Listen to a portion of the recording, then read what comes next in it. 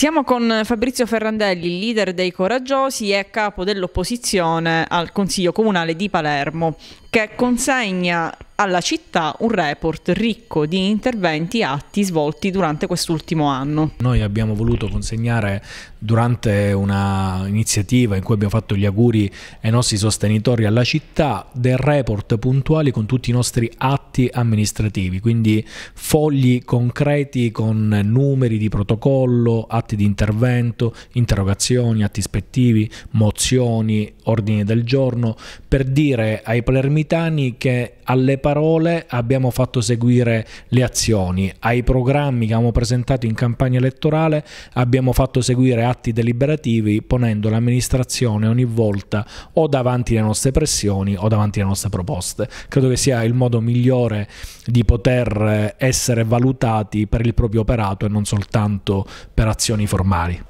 Quali gli atti più importanti che sono stati poi effettivamente attuati, portati avanti e che hanno avuto riscontro nella nostra città? Un grande sollievo per tutti è stato quello di rimettere ordine nei conti del Comune di Palermo e delle proprie aziende. Noi sostenevamo che i conti non fossero veritieri e in effetti ormai l'amministrazione, dopo il nostro pressing, il nostro controllo, le nostre ispezioni, le nostre interrogazioni e anche le nostre audizioni, è stata costretta a fare chiarezza rispetto ai debiti e rispetto ai crediti, e quindi sono stati stralciati 145 milioni di euro, che quindi erano soldi finti che erano nelle casse del Comune di Palermo. Questo ci consegna un quadro sicuramente deficitario dei conti del Comune di Palermo, ma comunque il punto di partenza dal quale poter avviare poi una politica concreta di risollevamento della nostra città. Adesso siamo in procinto di inaugurare il nuovo anno, il 2019.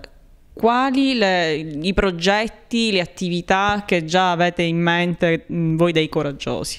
Ne abbiamo di due tipi. Uno, una volta che abbiamo fatto chiarezza sui conti del bilancio, è costringere l'amministrazione a portare i contratti di servizi delle aziende controllate per riverificarli, rimodularli e riammodernare e ricontrollare le aziende controllate. Parliamo dell'azienda dei trasporti pubblici, dell'azienda dei rifiuti che va male, va a rotoli e lo vive il palermitano sulla propria pelle, parliamo dell'azienda del gas e dell'azienda dell'acqua.